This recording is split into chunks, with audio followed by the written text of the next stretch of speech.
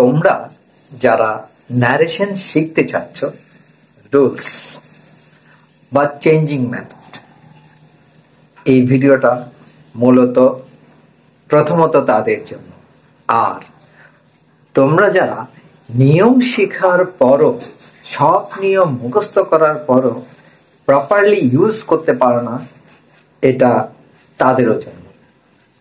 আর যারা তোমরা প্রথম দিক থেকে একদম শেষ দিক পর্যন্ত ডিটেলস শিখতে চাও, আর বলবো না যে সবগুলো এখানে আসবে, অন্তত এই টেক্সটের পরে যেগুলো আসবে সেগুলো আমি ডিটেলস বুঝিয়ে দেওয়ার চেষ্টা করছি, নো শর্টকাট। আর তাই আমি বলছি, তোমরা যারা উৎসাহী বা আগ্রহী এটা দেখার জন্য, তারা দেখবে মনোযোগ দিয়ে, কোনো রকম স্কিপিং করা ছাড়া। যদি স্কিপিং করা ছাড়া দেখতে হয় তাহলে আমি অনুরোধ করব বা অ্যাডভাইস করব না দেখাটাই ভালো।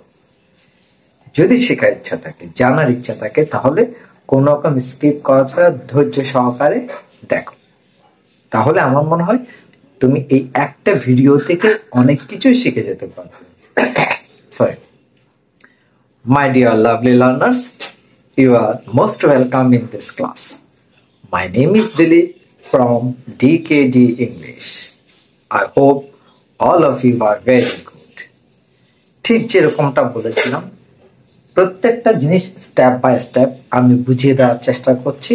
আর সেই জন্য তোমাদেরকে আবারও বলছি, কোনো রকম স্কিপিং না করে এই ভিডিওটা দেখার জন্য, যদি শেখার ইচ্ছা থাকে। ঠিক আছে, দেখো। Change the narrative style of the following text. Quotation mark দিয়ে শুরু হয়েছে, dear friend, comma, which book do you want? Quotation mark শেষ, তার আগে একটা কোয়েশ্চেন মার্ক, তার মানে বোঝাচ্ছে এটা ইন্টারোগেটিভ সেন্টেন্স। এরপরে দেখো, এখানে কোন রকম রিপোর্টিং ক্লজ বা রিপোর্টিং স্পিচ নেই। এরপরে আবার কোটেশন মার্ক দিয়ে শুরু হয়েছে, a practical English grammar of A J Thomson. I lost my copy yesterday, said Oishi. তাহলে এখানে দেখা যাচ্ছে কি সাবজেক্ট আছে, রিপোর্টিং ভার্ব আছে। নেক্সট আবার কোটেশন মার্ক দিয়ে শুরু হয়েছে, I can lend you but return it in a week. Quotation mark শেষ, I said। এখানেও সাবজেক্ট আছে, রিপোর্টিং ভার্ব আছে। তাহলে প্রথমত আমাকে বুঝতে হচ্ছে যে প্রথম স্পিচটা কার। এই তিনটা সেন্টেন্স থেকে বোঝা যাচ্ছে যে প্রথম সেন্টেন্সটা কার, আই সে। তাহলে তুমি এটা মনে মনে এখানে ধরে রাখতে পারো, কি হবে, আই সে। এখন কাকে বলছি, ঐশীকে বলছি। তাহলে এটাও তুমি মনে মনে এখানে ধরে রাখো, ও আই এস এইচ ঐশী। এই জিনিসটা মনে মনে ধরে রাখো। গেল একটা। প্রথমত আমাকে বুঝতে হবে বা সম্পূর্ণরূপে আইডেন্টিফাই করতে হবে রিপোর্টিং স্পিচের সাবজেক্ট, ভার্ব, অবজেক্টকে। কারণ প্রথম স্পিচটা যদি আমি না বুঝি, রিপোর্টিং স্পিচ যদি না বুঝি, রিপোর্টেড স্পিচের অনেক কিছুই আমি বুঝবো না, পরিবর্তন করতে পারবো না। ওকে, তাহলে দেখো, আই সেড টু ঐশী যখন বলছি, এখানে আই হচ্ছে সাবজেক্ট, সেড হচ্ছে রিপোর্টিং ভার্ব, ঐশী হচ্ছে অবজেক্ট। ওকে, বুঝে গেল। তাহলে তিনটা সেন্টেন্সের মধ্যে দেখা যাচ্ছে কি, এখানে সাবজেক্ট আছে ঐশী, রিপোর্টিং ভার্ব সেড। এখানে সাবজেক্ট আছে I, reporting verb shed. প্রথমটাতে subject I, reporting verb shed, R object Oishi. এটা হচ্ছে যে আমার নিজস্ব কি মতামত বা আমার ধারণায় এই ধরনের হবে, এটা এই ধরনের হওয়া উচিত। ঠিক আছে, এখন এটা চেনা হয়ে গেল। এখন একটা জিনিস আমাকে জানতে হচ্ছে যে রিপোর্টিং স্পিচে সাবজেক্টটা কি এখানে নাউন প্রোনাউন আছে আই, আই সাবজেক্ট প্রোনাউন, তাহলে এই সাবজেক্ট প্রোনাউন কি আই। ওকে, এর অবজেক্টিভ রূপটা কি হবে মি, অ্যাডজেক্টিভ বা পসেসিভ রূপটা কিরকম হবে মাই, আর যদি রিফ্লেক্সিভ আসে সেটা কি হবে, রিফ্লেক্সিভ আসলে সেটা হয়ে যাবে মাইসেলফ। ওকে, একটা জিনিস ক্লিয়ার হয়ে গেল। এরপর দেখো অবজেক্ট আছে ঐশী, সাবজেক্ট নাউন, তাহলে এটা কোন রূপটা আমাকে জানতে হবে, অবশ্যই প্রোনাউনের রূপটা আমাকে জানতে হবে। তাহলে ঐশী হচ্ছে ফেমিনিন জেন্ডার, ঠিক আছে, তাহলে ঐশীর সাবজেক্টিভ প্রোনাউনটা কি হবে, অফকোর্স শি, আর অবজেক্টিভ ফর্মটা কি হবে হার, এখানেও হার, এটা হবে হারসেলফ। জানা হয়ে গেল, ঠিক আছে। তাহলে রিপোর্টিং স্পিচের অংশটুকু শেষ। এবার দেখো এখানে কি থাকতো, এখানে একটা কমা আর ইনভার্টেড কমা আছে, এখানেও ইনভার্টেড কমা বা কোটেশন মার্ক আছে। তো যখন আমরা ডাইরেক্ট ন্যারেশন থেকে ইনডাইরেক্ট ন্যারেশনে নিয়ে যাব, তখন প্রথমত কি চেঞ্জ হয়, এই রিপোর্টিং ভার্বের পরিবর্তনটা হয়। সেটা কিসের উপর বেস করে, অবশ্যই সেন্টেন্সের উপর বেস করে, অর্থাৎ সেন্টেন্সটা কোন ধরনের আছে সেটার উপর ভিত্তি করে সেটা চেঞ্জ হবে, ঠিক আছে। এখন দেখো প্রথম সেন্টেন্সটা তুমি লক্ষ্য করো, which book do you want, dear friend. এই যে ডিয়ার ফ্রেন্ড বলা হয়েছে, এটা অ্যাড্রেস করা হয়েছে, সম্বোধন করা হয়েছে, হে প্রিয় বন্ধু বা হে প্রিয় বান্ধবী, অ্যাড্রেস করা হয়েছে, তাকে সম্বোধন করা হয়েছে। যখনই এ ধরনের সম্বোধন করা হবে তখন কি করতে হবে, তার আগে একটা শব্দ আনতে হবে অ্যাড্রেসিং, আরেকটা শব্দ আনতে হবে as, addressing as, addressing as dear friend, এটা রেখে দিতে হবে। আচ্ছা, তাহলে এখানে দেখো, এখানে আরেকটা জিনিস আমি তোমাকে বলতে ভুলে গেছিলাম, এটা পুরোটাই কিন্তু একটা টেক্সট, তার মানে এই টেক্সটটা এখান থেকে শুরু হয়ে এখানে এসে, অর্থাৎ এর পরবর্তী সেন্টেন্স হচ্ছে এটা, আর এর পরবর্তী সেন্টেন্স হচ্ছে এটা। এখন বলতে পারো যে কেন আমি ভাগ ভাগ করে ফেলেছি, ভাগ ভাগ করে ফেলেছি তোমাদেরকে বোঝানোর সুবিধার জন্য, এবং তুমি যেন এটা সহজভাবে বুঝে নিতে পারো সেই জন্য। যেহেতু আমরা সেন্টেন্স চেঞ্জিং এর মধ্যে কিভাবে অ্যাসার্টিভ সেন্টেন্স চেঞ্জ করতে হয়, কিভাবে ইন্টারোগেটিভ, কিভাবে ইম্পারেটিভ, এগুলো হয়তো একটা একটা করে শিখেছি, কিন্তু যখনই আমরা প্যাসেজ ন্যারেশন করতে যাই তখনই হয়তো একটু সমস্যায় পড়ে যায়, কি হবে না হবে সেটা নিয়ে নার্ভাস ফিল করি। আর সেই নার্ভাসনেস যেন তোমার না আসে সেই জন্যই আমি এটা নিয়ে এসেছি। অর্থাৎ এখানে যে আনসারটা আসবে, এখানে যে আনসারটা আসবে, এই আনসারের পরের আনসার হবে এটা, এইটা আনসারের শেষে আনসার হবে এটা। তো সেটা কিভাবে করবে আমি বুঝিয়ে দিচ্ছি। ওকে, তাহলে দেখো এটা কি লিখতে হবে এখন, addressing as.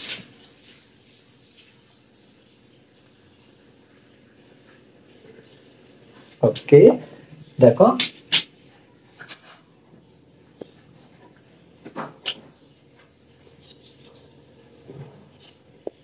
addressing as dear friend, এখানে সাবজেক্ট কি আই, আই। এখন এই সেট ভার্বটা কি পরিবর্তন হবে, এখানে তো রিপোর্টিং ভার্ব উঠে গেল, এখানে কি হবে, আর এই সেট টু ভার্বটা এখন কি হয়ে যাবে, যেহেতু ইন্টারোগেটিভ সেন্টেন্স অবশ্যই সেটা কি হয়ে যাবে, আস্কড ভার্বে রূপান্তর হয়ে যাবে। এটা যেহেতু পাস্ট টেন্স তাহলে এটা হয়ে যাবে ফার্স্ট টেন্স। আই আস্কড, কাকে জিজ্ঞেস করেছি, ঐশীকে জিজ্ঞেস করছি, সুতরাং এখানে ঐশী থেকে যাবে।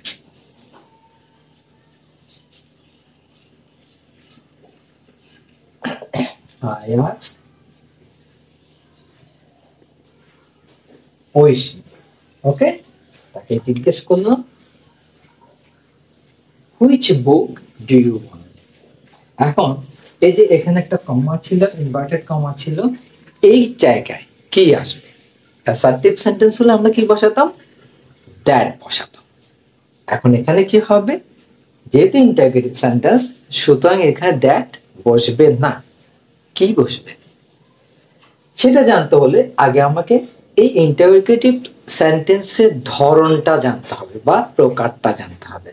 আমরা সাধারণত দু ধরনের ইন্টারোগেটিভ সেন্টেন্স সম্পর্কে এখানে জানবো বা আমাদের জানা থাকতে হবে।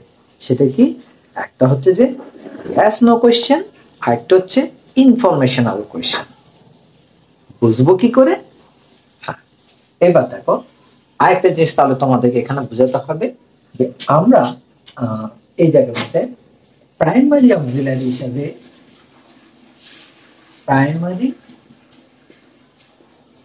অক্সিলারি হিসাবে পড়েছিলাম কি?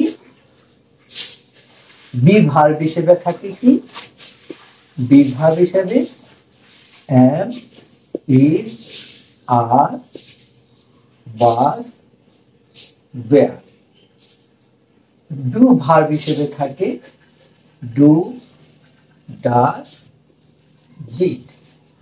হ্যাভ ভার্ব হিসেবে হ্যাভ, হ্যাজ, হ্যাড। অর্থাৎ এটা প্রেজেন্ট ফর্ম, এটা পাস্ট ফর্ম, এটা প্রেজেন্ট ফর্ম, এটা পাস্ট ফর্ম, এগুলো প্রেজেন্ট ফর্ম, এটা পাস্ট ফর্ম। ওকে, এই প্রাইমারি অক্সিলারি কোনোটাই দিয়ে যদি সে ইন্টারোগেটিভ সেন্টেন্সটা শুরু হয়, তাহলে এটা একদম চোখ বন্ধ করে বা নিশ্চিন্তে ধরে নেবে এটা ইয়েস নো কোয়েশ্চেন আনসার। অর্থাৎ এইসব প্রশ্নের উত্তর হ্যাঁ অথবা না দিয়ে দেয়া যায়। যেমন আমি একটা প্রশ্ন করতে পারি, এখানে বুঝিয়ে দিতে পারি। তো যদি এরকম হয়, ডু ইউ প্লে ক্রিকেট? তুমি কি ক্রিকেট খেলো? আমি এটা আনসারটা ইয়েস দিয়েও দিতে পারি, নো দিয়েও দিতে পারি। সুতরাং বোঝা যাচ্ছে এটা ইয়েস নো কোয়েশ্চেন, অর্থাৎ ইয়েস নো কোয়েশ্চেনের আওতায়। ঠিক আছে, এবার এর সাথে তুমি মডাল ভার্ব গুলো যোগ করে দিতে পারো। কি কি? Shell, should, will, would, can, could, মে, মাইট ইত্যাদি। ওকে, চলে গেল। তাহলে এগুলোর কোনোটা দিয়ে যদি ইন্টারোগেটিভ সেন্টেন্সটা শুরু হয়, তাহলে বুঝতে হবে সে ইয়েস নো কোয়েশ্চেনের আওতায়। এবার তাহলে ইনফরমেশন কোনগুলো? WH, ডব্লিউ অথবা এস দিয়ে শুরু হয়েছে এই ধরনের শব্দগুলো, এই ধরনের কোয়েশ্চেন গুলো। যেমন বলতে পারি যে হু আর ইউ। তাহলে এখানে দেখো হু আর ইউ এর প্রশ্নের উত্তর কিন্তু ইয়েস অথবা নো দিয়ে দেয়া যাবে না। যেমন where are you going? Where are you going?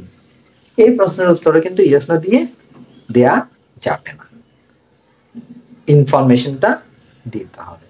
তাহলে এই যে এই জায়গায় কি হবে? যদি বোঝা যায় যেটা যে এটা ইয়েস নো কোশ্চেনের আওতায়, তাহলে বসবে ইফ। তাহলে কি বসবে? ইফ। আর যদি ইয়েস নো কোশ্চেনের আওতায় না পড়ে, যে শব্দ দিয়ে ইন্টারোগেটিভ সেন্টেন্সটা শুরু হয়েছে সেটা থেকে যাবে। এখানে ধরো লক্ষ্য করো, which book do you want. তাহলে এখানে ইফ আর আসবে না। কোনটা আসবে? কোন বইটি চাও? হুইচ, WH ওয়ার্ড দিয়ে শুরু হয়েছে, তাহলে হুইচটা এখানে থেকে যাবে। তাহলে addressing as dear friend I asked Oishi which book. Which বুক। এখন আরেকটা নিয়ম কি? সেন্টেন্সটা ইন্টারোগেটিভ থাকবে না, অ্যাসার্টিভ হয়ে যাবে। অর্থাৎ এই হুইচ বুকের পরে কিন্তু ডুটা আর আসবে না, ইউ এর কোন ফর্মটা আসবে? সাবজেক্টিভ ফর্মটা আসবে। এইবার এখানে আরো একটা জিনিস আসছে কি, যে রিপোর্টিং ভার্ব এর যে সাবজেক্ট এবং অবজেক্ট আছে এটার উপর বেস করে কিন্তু রিপোর্টেড স্পিচের কি সাবজেক্ট অবজেক্ট বা প্রসেসের পরিবর্তন হয়ে থাকে। সুতরাং এখানে কি হবে, এখানে আমি কি বলেছিলাম যে আই সেড টু ঐশী, এরকম ধরেছিলাম, কেমন? তাহলে এখানে আইটা হচ্ছে কি ফার্স্ট পারসন আর ঐশী হচ্ছে থার্ড পারসন। তাহলে এখানে আরেকটা জিনিস জানতে হবে কি, কমার পরিবর্তনটা তো জানলাম, এবার পার্সনের পরিবর্তনটা কি রকম হবে রিপোর্টেড স্পিচে? রিপোর্টেড স্পিচে ফার্স্ট পারসন পরিবর্তন হয় রিপোর্ট, আমি সংক্ষেপে লিখছি, রিপোর্টিং ভার্বে সাবজেক্টকে কেন্দ্র করে বা সাবজেক্টের উপর বেস করে, সাবজেক্টকে কেন্দ্র করে। আর সেকেন্ড পারসন পরিবর্তন হয় রিপোর্টিং ভার্বে অবজেক্টকে কেন্দ্র করে।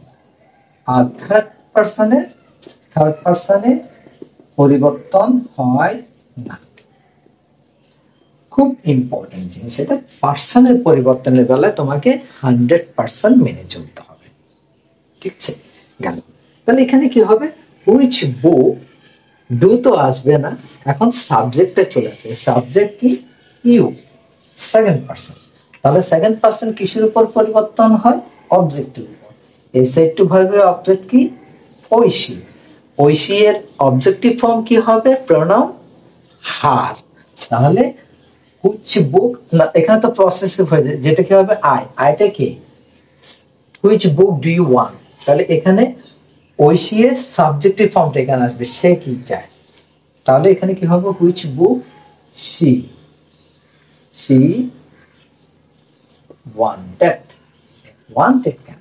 এবার তোমার এখানে আরেকটা জিনিস জানতে হবে, যেহেতু রিপোর্টিং ভার্বটা পাস্ট টেন্স, রিপোর্টেড স্পিচের ভার্বের পরিবর্তন কি হয়? এইভাবে, ভার্ব 1 থাকলে সেটা চলে যাবে ভার্ব 2 তে, ভার্ব 2 থাকলে সেটা হ্যাড হয়ে ভার্বের পাস্ট পার্টিসিপল ফর্ম হবে। ওকে, এরপরে বাকিটাও তো বললাম, ওই যে am is are থাকলে was were, do does থাকলে did, আর have has থাকলে had হয়ে যাবে। আর যেটা মডাল ভার্ব, shall থাকলে should, will থাকলে would, can থাকলে could, may থাকলে might ইত্যাদি। এই তাহলে এই কারণে এখানে দেখো কি আছে, want আছে, ভার্ব 1 এ আছে, তাহলে ভার্ব 2 তে কি হবে? wanted। সুতরাং এই ক্ষেত্রে তোমাকে ভার্বের ফর্মগুলো জানতে হবে। আমি তোমাদেরকে বারবার বলেছি, বারবার বলিও যে ভার্বের ফর্ম জানার কোনো বিকল্প নেই, জানতেই হবে। তাহলে ওয়ান্টেড হবে, হুইচ বুক শি ওয়ান্টেড। তাহলে এটা আনসারটা কি হয়ে গেল? Addressing as dear friend I asked Oishi which book she wanted, এটার আনসারটা চলে গেল। নেক্সট, এবার সেড ঐশী। তাহলে সেটি ঐশী সেড টু মি, এটা এইভাবে তুমি ধরে নিতে পারো, Oishi said to me a practical English grammar of এজে থমসন। এবার তুমি একটা জিনিস চিন্তা করো, প্রথমবার আমি তাকে প্রশ্ন করেছি, তাহলে আমার প্রশ্নের উত্তরে সে এই লাইনটা বলছে বা এই কথাগুলো বলছে আমার প্রশ্নের উত্তরে। তাহলে যেহেতু প্রশ্নের উত্তর হবে, তখন সে কি হবে? যেহেতু উত্তর দিচ্ছে, রিপ্লাইড অথবা আনসার্ড। সুতরাং এই জায়গায় তোমার কি একটা জিনিস ভাবতে হবে, যেহেতু a practical English grammar of এজে থমসন শুধু একটা বইয়ের নাম লেখা আছে, কিন্তু এই জায়গায় কিছু লেখা নাই, সেক্ষেত্রে তুমি কি করতে পারো? মনে ধারণা করে নিতে পারো আই ওয়ান্ট, যেহেতু এখানে ওয়ান্টের কথা বলে হচ্ছে ইউ ওয়ান্ট, এখানে তুমি ধারণা করে নিলে এখানে আই ওয়ান্ট হবে। ঠিক আছে, এটা এখন তুমি কিভাবে চেঞ্জ করবে? Oishi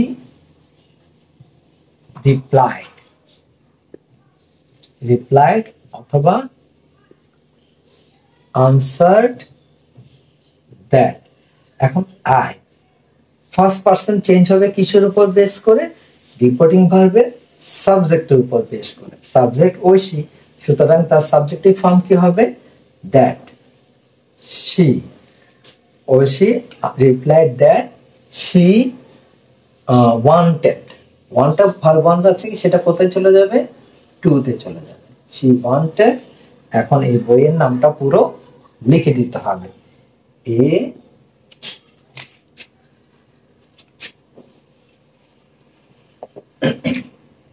a practical English grammar of A J Thompson।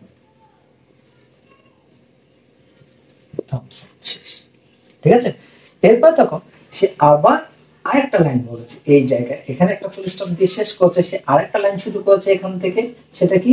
I lost my copy yesterday। ঠিক আছে, তাহলে এই সেন্টেন্সের পরে যেহেতু সে আরেকটা লাইন বলছে, সুতরাং এখানে কি হয়ে যাবে? she added। কারণ আমরা জানি কি পরপর দুটো স্টেটমেন্ট দিলে প্রথমবার সেড বা টোল্ড থাকলেও এর পরটা কি হয়ে যাবে? অ্যাডেড হয়ে যাবে। she added that I first person change হবে রিপোর্টিং ভার্বের সাবজেক্টের উপর she, তাহলে she added that she lost verb 2 তে আছে, সেটা কোথায় চলে যাবে? ভার্ব 3 তে। কেমন করে? had হয়ে। she had lost my কোন এটা আছে? কোন ফর্ম আছে? ফার্স্ট ফর্মে পসেসিভ ফর্ম, তাহলে এটা হয়ে যাবে কোথায়? সাবজেক্টের উপর চেঞ্জ হবে she, তার পসেসিভ ফর্ম her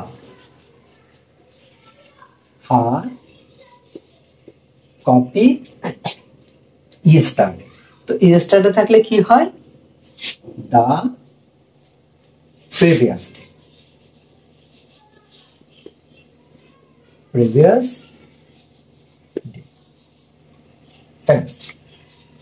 এরপরে আমি বললাম কি I can lend you but return it in a week I said।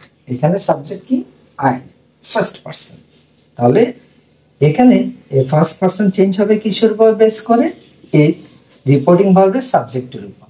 যেহেতু এখানেও ফার্স্ট পারসন, এখানেও ফার্স্ট পারসন, সুতরাং এটা তেমন কোনো পরিবর্তন হচ্ছে না, I থেকেই যাচ্ছে। I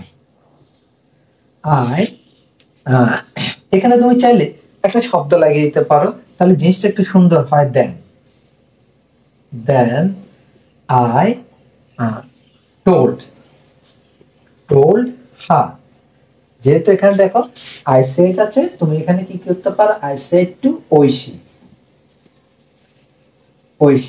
এটা তুমি নিজে অ্যাড করে নিতে পারো তোমার কি ডাইরেক্ট নেশন থেকে ইনডাইরেক্ট নেশনে চেঞ্জ করার সুবিধার জন্য, তাহলে তোমার আর ভুল হওয়ার সম্ভাবনা থাকবে না। তবে এটা তুমি মনে মনে করবে। ঠিক আছে, then I told her। কি বললাম? I তো এখানে থেকে যাচ্ছে, ক্যানটা কি হয়ে যাবে? could। I could lend। এখন লেনটা কি? ইউ আছে, ইউ সেকেন্ড পারসন আছে, সেকেন্ড পারসন কিছুর উপর চেঞ্জ হবে? রিপোর্টিং ভার্বের অবজেক্টের উপর। তাহলে এখানে অবজেক্ট আছে ঐশী, ইউটা কি আছে? Objective form lend her। ওকে, এতটুকু শেষ হলো।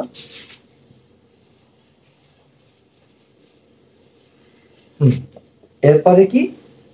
I could lend her, তারপরে and I আবার লিখতে হবে also কেন বলছি? told বলতে হচ্ছে। কেন বলতে হচ্ছে সেটা এখানেও told বলছি, এখানেও told কেন বলছি?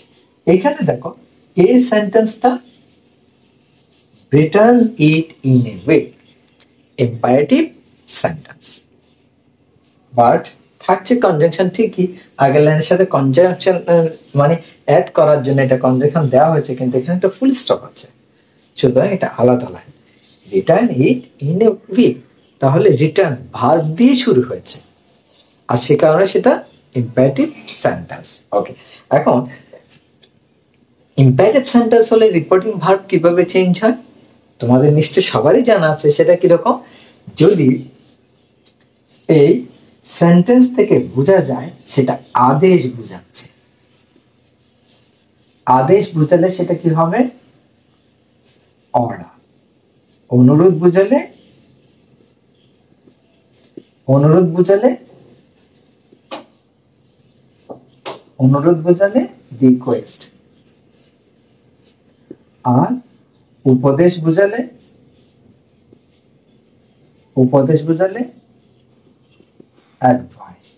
তো এই ক্ষেত্রে আরেকটা জিনিস তুমি মনে রাখো, যদি দেখা যায় যে সেন্টেন্সটা পড়ে তুমি বুঝতে পারছো না এটা কি আদেশ না অনুরোধ নাকি উপদেশ, সেই ক্ষেত্রে তুমি এই তিনটায় বাদ দিয়ে কি করতে পারো, টোল্ড ভার্বের ইউজ করতে পারো নিশ্চিন্তে। অর্থাৎ তখন তোমার পুরোটাই শুদ্ধ 100% কারেক্ট হবে, ভুল হওয়ার কোনো সম্ভাবনা থাকবে না। ওকে, আর সেই কারণে যেহেতু আমি এখানে দেখলাম যে রিটার্ন ভার্ব দিয়ে শুরু হয়েছে, তখন আমি অলসোটা কেন হয়েছে, কারণ এখানে একবার টোল্ড বলেছি, সেই কারণে এখানে যখন আবার বলতে হচ্ছে তাই আমি আবারও বললাম I also told, I also told to. এখানে রিটার্ন ভার্বে রেখে কি হয়ে যাবে, told her the I also told her to return, return। এখন দেখো এখানে অনেক জায়গায় ইটটা রেখে দেবে, কিন্তু আমি বলবো কি এটা দ্যাট হয়ে যাওয়াটাই উচিত। সেই বইটি ইটটা কোথায় চেঞ্জ করা উচিত, দ্যাট।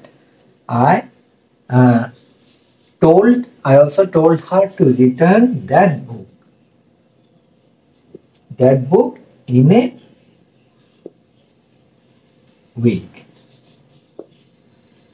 Okay, finished. আশা করি জিনিসটা তোমরা একদম ক্লিয়ারলি বুঝতে পেরেছো। যদি বুঝতে না পারো তাহলে আমার উপদেশ হলো বা অ্যাডভাইস হলো ভিডিওটা আবার প্রথম থেকে আরেকবার দেখো, তারপরে যদি বুঝতে না পারো আমাকে একটু জানাও যে তুমি কোথায় বুঝতে পারলে না, তাহলে এর পরবর্তী ব্যবস্থাটা আমি নেব। তবে এটা যেহেতু এখানে পুরোপুরি রুলস গুলো নাই, আমার প্লে লিস্টে ন্যারেশনের অনেকগুলো ভিডিও আছে। তো তুমি যদি আমার চ্যানেলে নতুন হয়ে থাকো তাহলে আমার প্লে লিস্টে ঢুকে পড়ো, চ্যানেলে ঢুকে প্লে লিস্টে ঢুকে পড়ো, এবং এখানে ন্যারেশনের যতগুলো আছে তার মধ্যে হয়তো একটা কি দুটা আছে ন্যারেশনের পুরো রুলস এখানে লেখা আছে, তুমি চাইলে সেই দুটা রুলস দেখে নিতে পারো। আমার যদি মনে থাকে আমি এই ভিডিও ডেসক্রিপশনে সেই লিঙ্কটা দিয়ে দেবো, তুমি সেখান থেকে দেখে নিতে পারো। দেখার পর যদি ভালো লেগে থাকে যে তুমি এই ধরনের ইজি ওয়েতে, টেকনিক্যাল ওয়েতে শিখতে পারবে, বুঝতে পারবে, তোমার পারমানেন্টলি মনে থাকবে, তাহলে তোমার কাছে আমার অনুরোধ রইল যে আমার চ্যানেলটা সাবস্ক্রাইব করে আমার সঙ্গে থাকার জন্য, শেখার জন্য। আর তোমরা যারা ইতিমধ্যে আমার চ্যানেলটা সাবস্ক্রাইব করেছো তাদেরকে অজস্র ধন্যবাদ। আবারও ধন্যবাদ দিচ্ছি ভিডিওটা ধৈর্য সহকারে দেখানোর